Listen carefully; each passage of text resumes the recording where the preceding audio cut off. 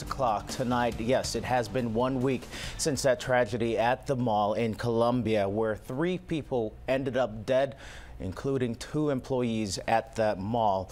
And today, many people who were at the mall paused once again to remember those victims. WJLA joins us from the mall with more on how a community is trying to heal after this tragedy. Hatzel.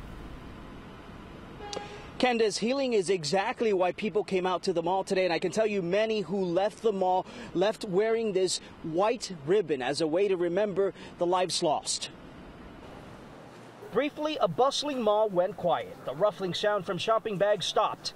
People stood silently, remembering the victims from the shooting exactly a week ago. It's been a very long week. You may remember Laura McKindles. We met her last Saturday, shortly after she had left the mall.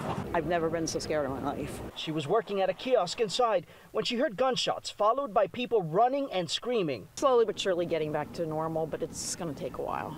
So tough, she has not been able to walk by the store where it happened. Today, mall patrons were allowed to leave condolences behind for the families of the victims, 21-year-old Brianna Benlolo of College Park and 25-year-old Tyler Johnson of Ellicott City. Both worked at the skateboard shop called Zoomies. They were so young and just starting out in life, and they were just in the wrong place at the wrong time. We saw it on the news, and we only live about 20 minutes away from here, so we come here all the time. It was just crazy. Sarah Thomas lives in Germany but comes to Colombia to visit her paternal grandparents. She's been to the mall since she was a little girl.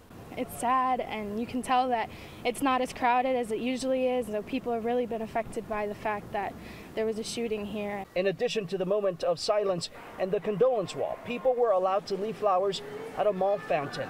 I think people realize, life is too short to go around the world angry at people.